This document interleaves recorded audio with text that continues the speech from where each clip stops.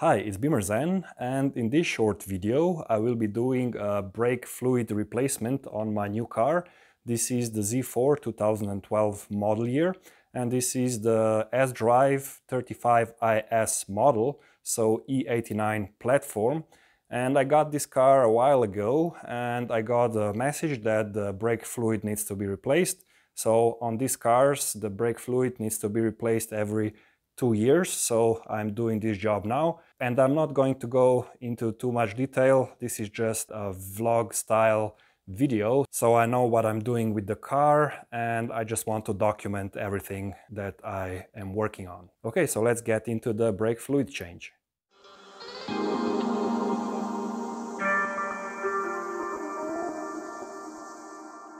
So first you have to make your car hover on the ground, so you can just remove the wheels and get to the brake calipers. I am using a vacuum extractor that works on compressed air. You can get them quite cheaply on the eBay or on the internet.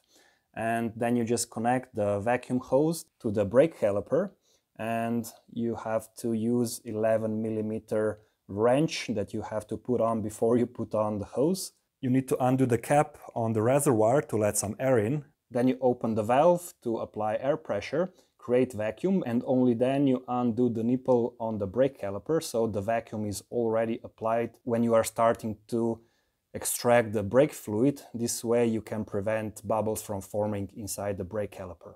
I already extracted the fluid at the back and front right, so the order is back right, back left, front right, and then front left. So this is the last caliper I have to do.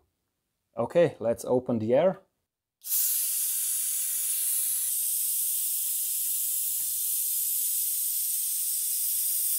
And it started to extract fluid. Okay, I've extracted this much fluid and it's nice and clear. So I know that this caliper has now new fluid inside, and the front left has the shortest path to the DCC unit and to the reservoir, which means you don't really have to extract that much.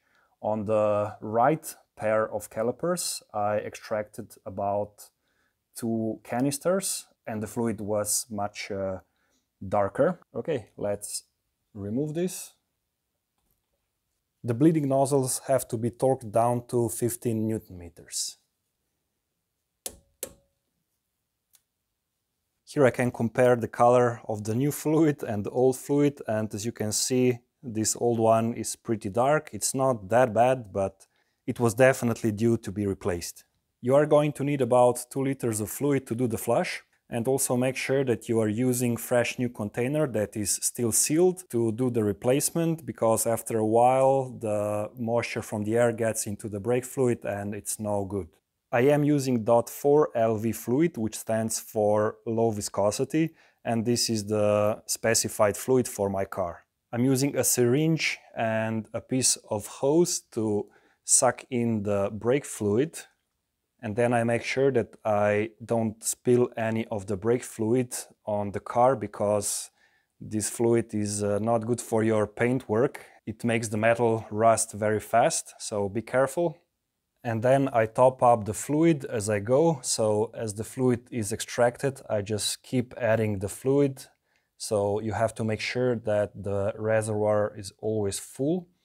And now that I'm finished with the last caliper, I'm just gonna make sure that I top up the fluid to the max level and I should be done. I've just came back from a test drive and I realized that the brake feel is rubbish. So the braking point on the pedal was different, way lower, and also the braking force was not as it used to be. So obviously something went wrong.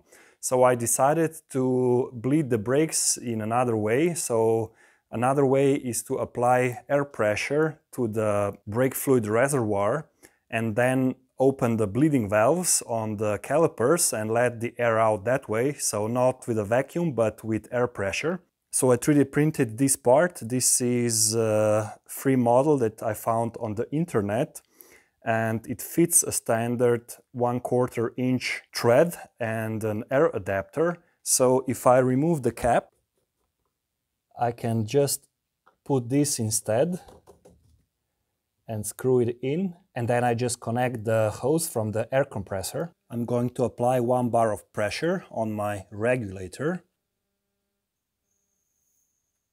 Okay. There is a tiny amount of leaking going on, but it's so little that it doesn't really matter. So this solution works great. It doesn't need to seal 100% to work. Now I'm going to open the bleeding nipple and let's see some bubbles.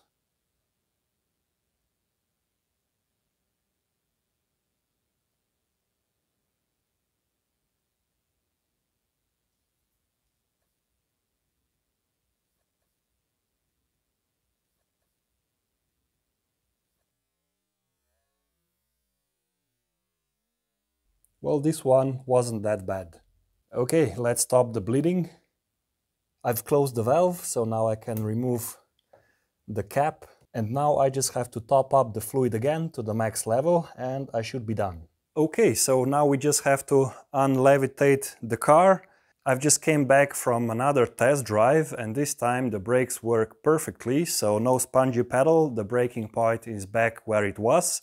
So I can conclude that bleeding the brakes with this vacuum adapter or vacuum device is no good. So if you have an air compressor, you should definitely get something like this or 3D print it yourself or make it yourself and apply the pressure from the reservoir and bleed the brakes that way. So I guess you learn something every day. We're now inside of the car and we need to reset the service interval for the brake fluid. So first what you need to do is press the button once and once again. And then if you have any service warnings, you just have to let it sit there for a while until the warnings go off. Otherwise you cannot get into the menu. Okay, so now we are in the normal mode. We just have to press the odometer reset button for 10 seconds and the triangle comes up and we are in the menu where we can reset the service. Now we can scroll through the services with the Stalk button on the left, so we can move up and down. And the first item on the list is the most important one, so in my case this is the brake fluid warning. But if I cycle through all of the warnings, I see that I also have worn front brake pads that needs to be replaced. I know about that and I already have the new discs and pads ready to be replaced. Then I have next service, and this is probably a state inspection and the oil change, and then the rear pads, and when I go to the next menu I'm back at the start. Okay, we are now back in the brake fluid reset mode. So what we need to do is reset the interval, so we have to press the button on the Stalk and it will ask us to reset. We press again and now we have to hold it.